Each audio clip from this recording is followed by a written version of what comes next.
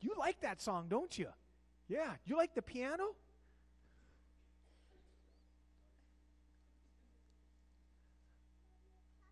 Grace and peace to you from God our Father, our ever-present, our risen Lord, our Savior, Jesus Christ. Amen.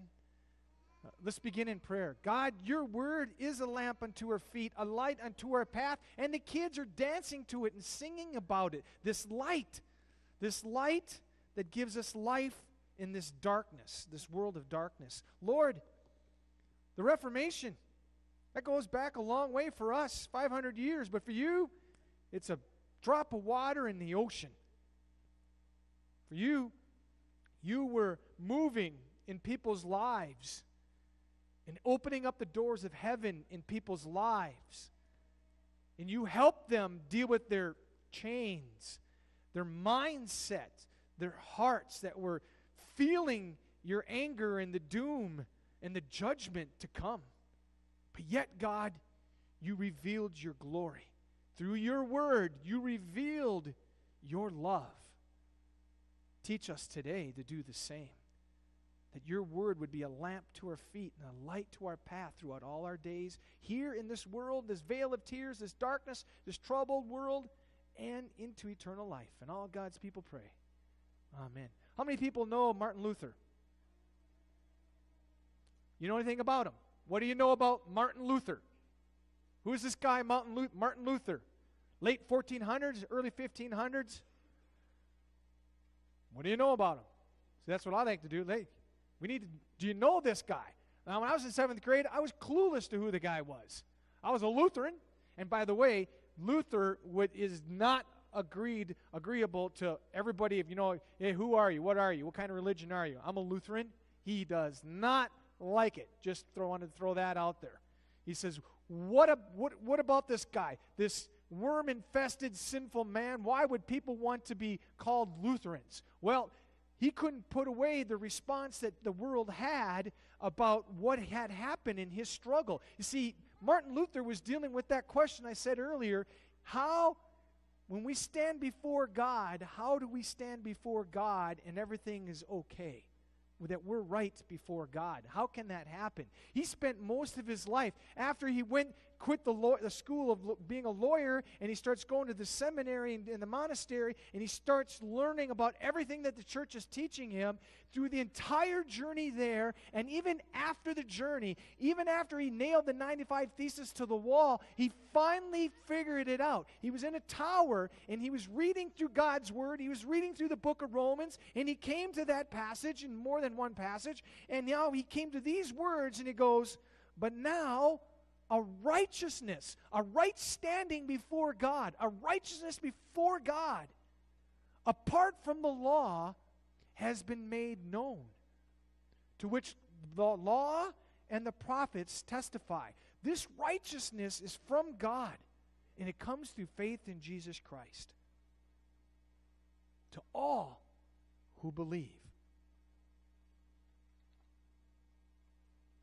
Martin Luther struggled with his conscience, with his mind, with his lips, and with his body. And we're showing this video. I recorded it. It's probably one of the best ones I've watched yet. We actually, the district we advertised it here a while ago this summer, and we came here, we watched it right here on the screen, and it's the same thing that's recorded on public TV, and we recorded it. Now we have the confirmation kids coming over, and I started thinking maybe we should have the youth groups come over and other people come on over and watch this show, because it is so wonderful. You know, I'm dealing with people these last 2 weeks. I've been dealing with individuals individually, and every one of them is struggling with the same chains that Martin Luther struggled with. You see, he was struggling with chains, and these chains were holding him down and holding him back, and he was caught in himself, his own chains. And those chains were pride. I call it positive pride or negative pride. Better or never better. They're both bad. Those who deal with pride of being better, they're better than so-and-so.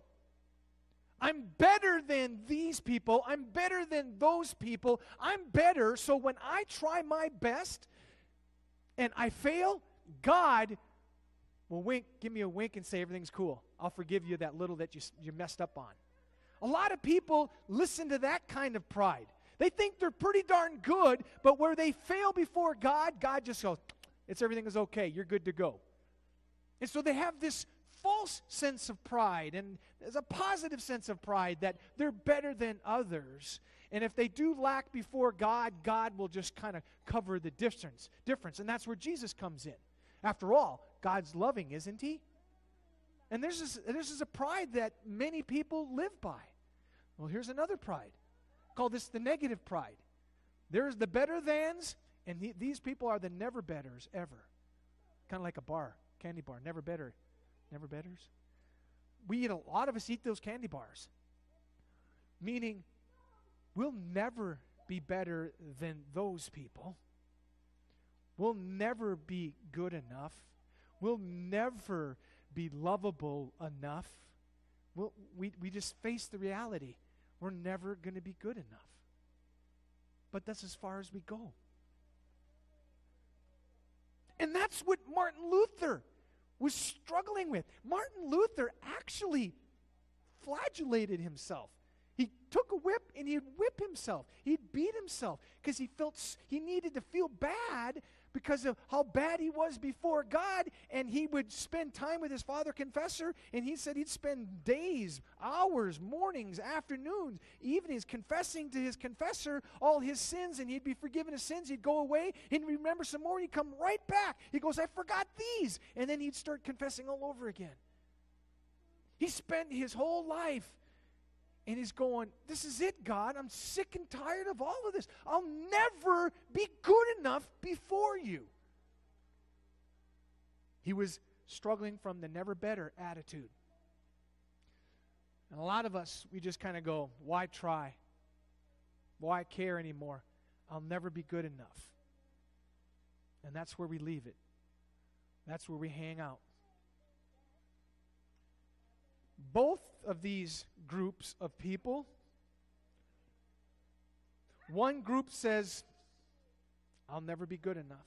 The other group says, I won't be good enough, but God will forgive me the rest. Both groups, when they stand before God, and God looks at them and His righteousness, as read today by our elder, their righteousness won't be good enough. And they will have reason and basis to be fearful and afraid. These people, definitely afraid and fearful because they know it. These people, they're going to be struggling with, well, I need just to do a little bit more. I got to be a little bit better. I got to try a little harder. I need to be sorry just a little bit more than I was before, and then I'll be okay. But each group was going to realize, like Martin Luther, there's no way to be made right before God. That's where Jesus comes in. And that's where, depending on what group we're in, He flies right by us. And in our journeys in our lives, these people don't really need Him that much. They just need Him a little bit. These people, how could He love me? He may be the Savior for others, but not me. And in both cases, there is a hopelessness. There is a hunger. There is a thirst. There is a darkness that permeates our life. And I believe it's out there. But there's another message. There's another messenger that says there's freedom from this group. There's freedom from this group. There's freedom out there that is fully given for free. There's a freedom for free. How do you like that? There's a freedom that's free. And it's a right standing with God and not through the law. We're going to be talking about that this morning. And this morning I got the notes on it. We're going to be going to Romans and Psalm and flip back and forth between Psalm 119, the law, and Romans 3 and Romans 12. because there's this big struggle, this tension. We're saved by grace through faith in Jesus Christ, but you must keep the law, and we struggle with that. We struggle in our own hearts and our own minds with, what am I supposed to do?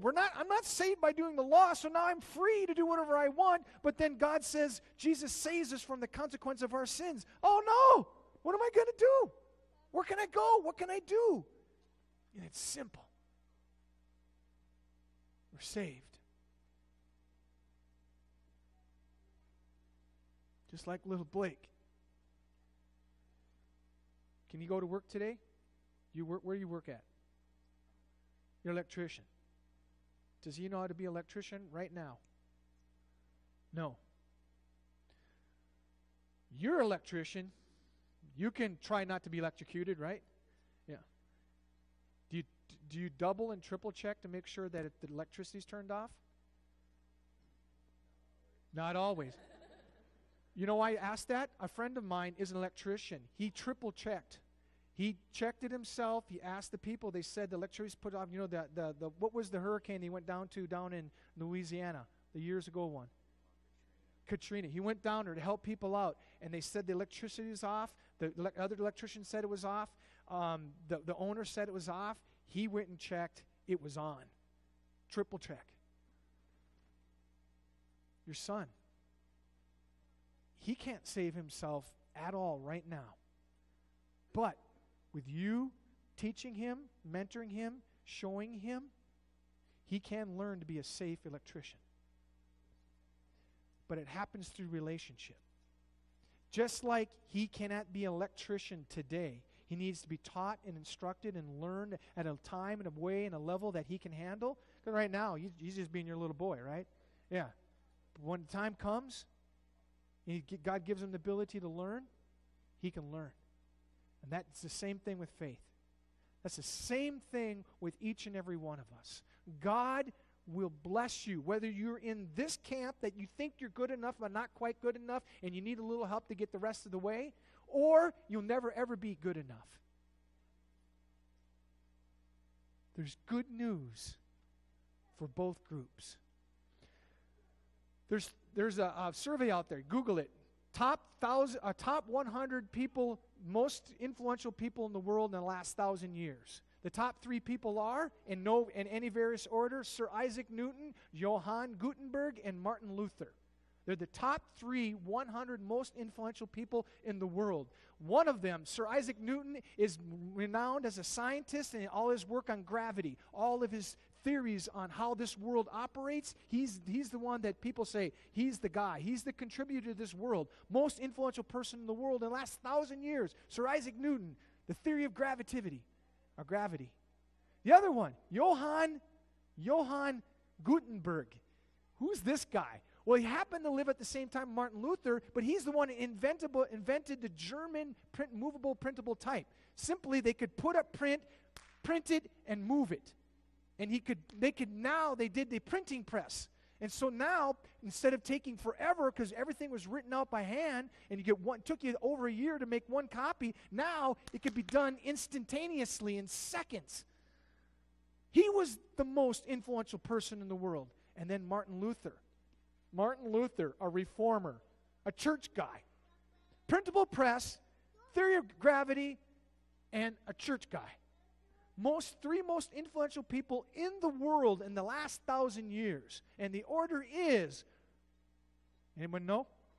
According to biography, it's a show they did, and in Time magazine, there's another one. That's another survey. Number 1 person, Johann Gutenberg, number 1. Sir Isaac Newton, number 2. Martin Luther, a reformer, number 3. Time, he's number 2. Most influential person in the world. What is it about this guy? What is it about Martin Luther? What did he do that he's the most influential person, top 3 in the world? What about him? Simple. He found God's grace. God's grace was for him. And it changed his world. Not just him, but generations later, other people.